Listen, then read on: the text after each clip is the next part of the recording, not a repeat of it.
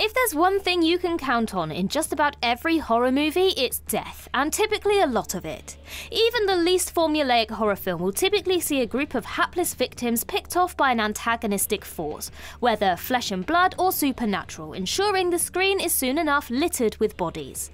And who among us doesn't love a good fake-out, where an apparently dead character returns from the brink of death and reveals they're not quite ready for the eternal nap just yet? With that in mind, I'm Ellie with What Culture, here with 10 times you totally thought horror movie characters were dead, but they weren't.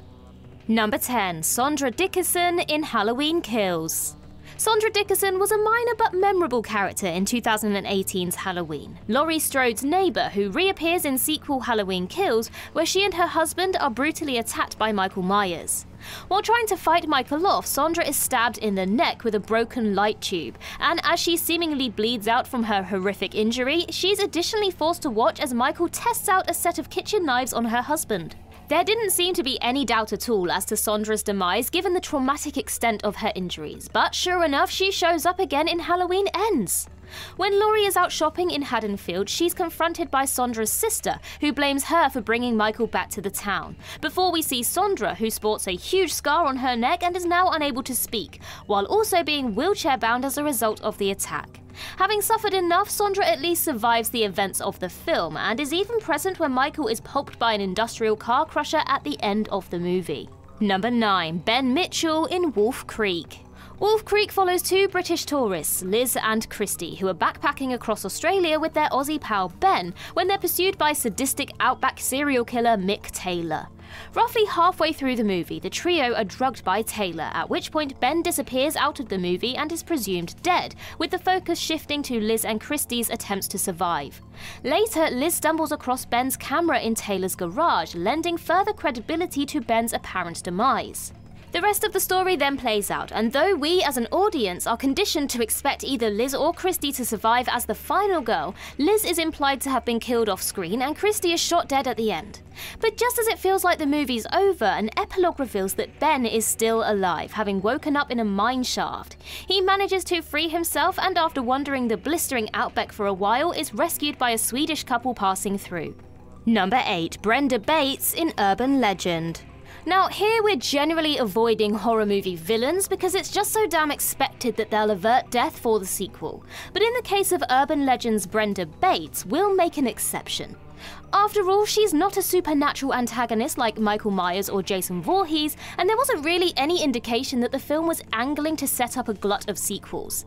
And in the finale, Brenda certainly seems to be deader than dead, after she's shot, falls out of a window, and in her last-ditch attempt to kill the remaining survivors, is ejected through their car windshield and falls a solid 30 feet into the river below.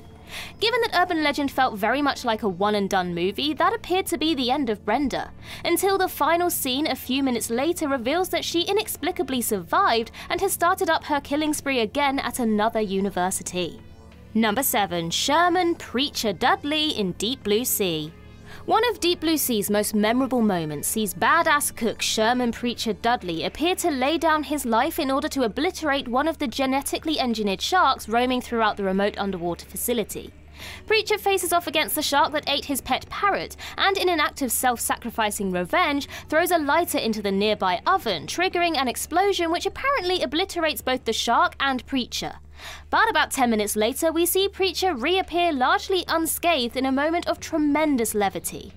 Admittedly, if you think rationally about it for a moment, it was probably a stretch for the movie to kill its only two black characters off within 3 minutes of each other, given that Samuel L. Jackson's Russell Franklin famously bites it in the very next scene.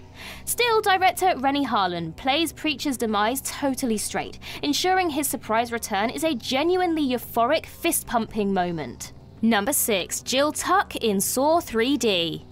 The final Saw film in the original chronology is centered around Jigsaw killer Detective Hoffman facing off against John Kramer's ex-wife Jill Tuck.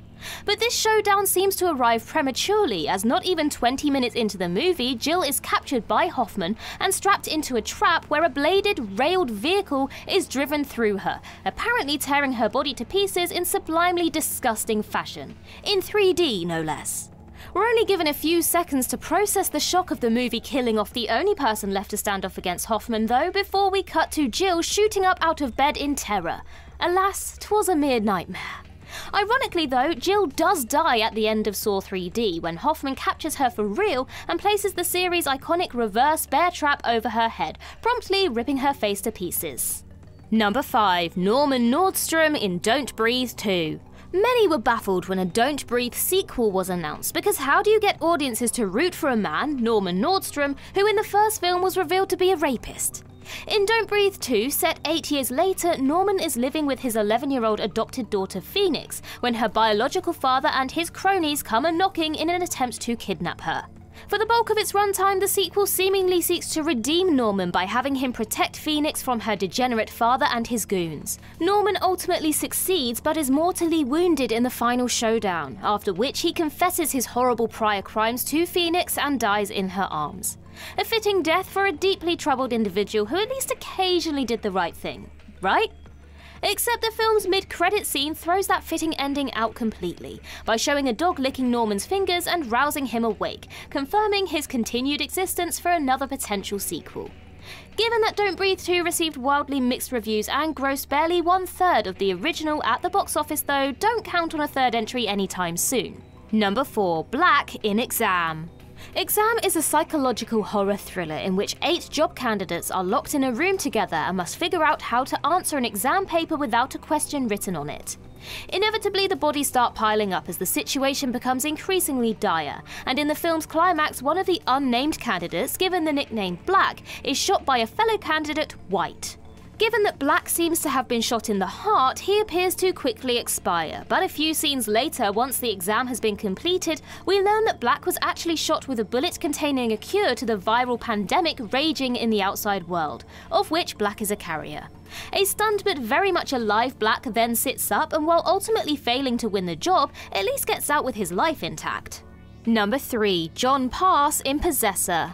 Brandon Cronenberg's Possessor is an absolutely ruthless sci-fi horror film in which assassin Tasia Voss controls the bodies of other people in order to carry out her hits.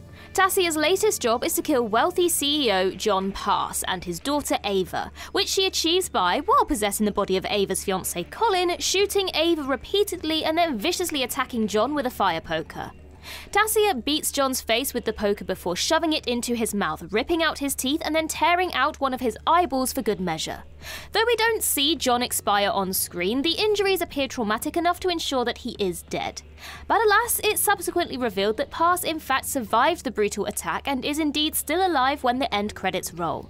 Given Sean Bean's penchant for cinematic death, it is pretty hilarious that his character managed to make it through such a nauseating assault with his life intact. Number 2. Tara Carpenter in Scream. The recent 5th Scream film opens with a thoroughly entertaining homage to Wes Craven's original, with an opening kill mimicking the iconic opening death of Drew Barrymore's Casey Becker in the first film.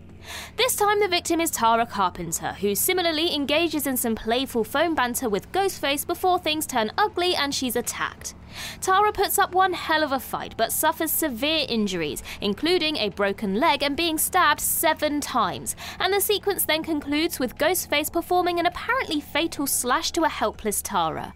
Even though we don't see the life-ending slash, given that Jenna Ortega wasn't featured in any other scenes in the movie's marketing, there wasn't any reason to be suspicious. She was dead as dead, surely.